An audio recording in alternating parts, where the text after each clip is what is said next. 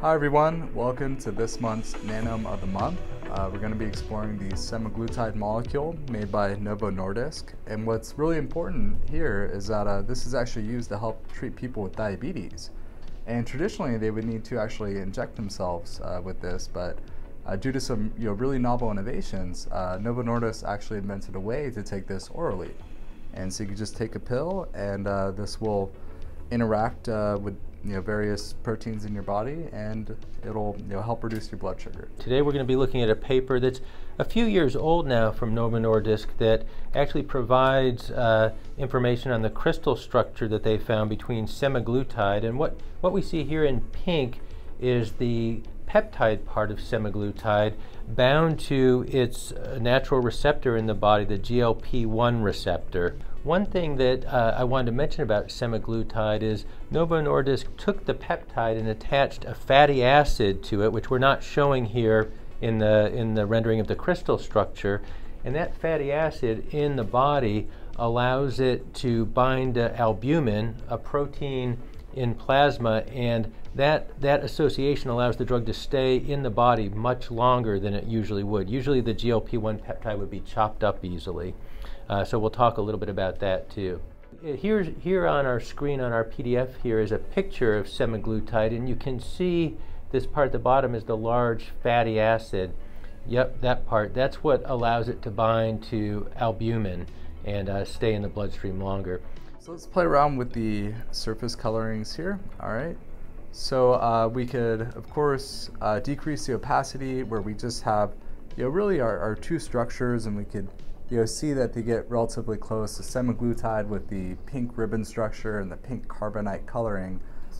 But let's go ahead and increase the opacity of our surface. And so this slider allows us to have a very, very transparent surface all the way up through a completely opaque surface. And with the completely opaque surface, at least in VR, it's very easy to tell that there's just a very small gap between the two proteins. Steve, what I like about this view too is we have it colored such that hydrophobic regions are in yellow, regions that tend to be positively charged are blue, and ones that have more negative charge are red. And so you can really see these hydrophobic interactions where we've got yellow on yellow. Yeah, I'm going to lower the opacity just slightly, maybe around 85% or so. Great. And yeah, we could still see that there's that yellow on yellow interaction, and we even see through to the atoms that are right next to each other. So let's go ahead and split these two. We're just going to unlock them from each other. And now we could decouple them and really just select one at a time. And so, this is going to be in the bloodstream, and then it's going to come over and find this protein and really bind right to it with that yellow hydrophobic right on that yellow hydrophobic. So I'll just select both of our structures, click align, there we go. An interesting thing about semaglutide and GLP-1 peptides in general is they really have a well-formed conformation that really is just perfect for allowing it to stay in this conformation and fit well. And so we can look at some of the intramolecular interactions, hydrogen bonds of the peptide itself, that are really important for establishing this conformation. Yeah, so we'll select our two molecules, go to the Modify menu. From here we could use the Compute tool to calculate the hydrogen bonds. So for instance, if you find glycine 35 here. Yep, that is right here in the highlighted okay, the nitrogen of the backbone should be interacting with leucine 32. I believe that's right here. Yeah, so I'm going to go ahead and just hide the surface in this one area. There we go. All right, just so we could kind of like peek into this window. Yeah, so you can see that the Nanome program pulled out this important interaction between this backbone nitrogen and this backbone carbonyl of these two amino acids. So another hydrogen bond interaction that's important is between arginine 36, so its backbone nitrogen, and it should be interacting with tryptophan 31's backbone carbonyl. Yep, right there. Right there. That's another important interaction for holding this important part of the ligand in place. Cool, yeah, so we see our arginine 36, it's going to be right here, our tryptophan 31, and then we have that, really nice hydrogen bond that's just forming between that nitrogen over here and this oxygen over here.